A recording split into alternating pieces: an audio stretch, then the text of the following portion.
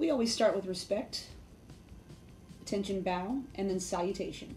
The left hand grabs the right fist, coming underneath the navel and then traveling upwards to the nose and mouth as your body weight comes up on your toes and then sinks back down onto your heels, bending your knees. First, we look to the left, stack the hands on the right hip, step the left foot out, back stance, double forearm block. The right high block does the inside chop, pull back to cat stance, side punch in a horse stance.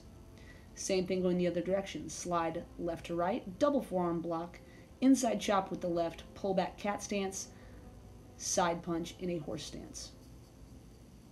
Slide right to left, side kick, landing in a back stance. Notice the hands are stacked on the hip. As you land in your back stance, reinforced knife hand chop. Step reinforced knife hand chop with the right foot in a back stance. One more reinforced knife hand chop for a total of 3. Slap, step forward in a forward stance, spear hand, ki. Stacking the hands on the right hip, 3/4 turn into a back stance, repeating just like set number 1, double forearm block, inside chop, pull back to cat stance, side punch in a horse stance.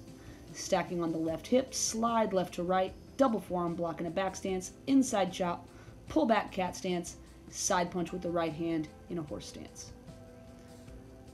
Right hand folds underneath for an outside block, slide right to left, step the left foot out forward stance, reverse outside block. Stepping front kick, landing in a forward stance, left reverse punch. Outside block with the same hand, stepping front kick, land right reverse punch. Pivot side kick with the right, ki, and land with the feet touching. Step the left foot toward the left in a back stance, traditional fighting guard. Slide left to right, back stance, traditional fighting guard with a ki. That's the end of the form.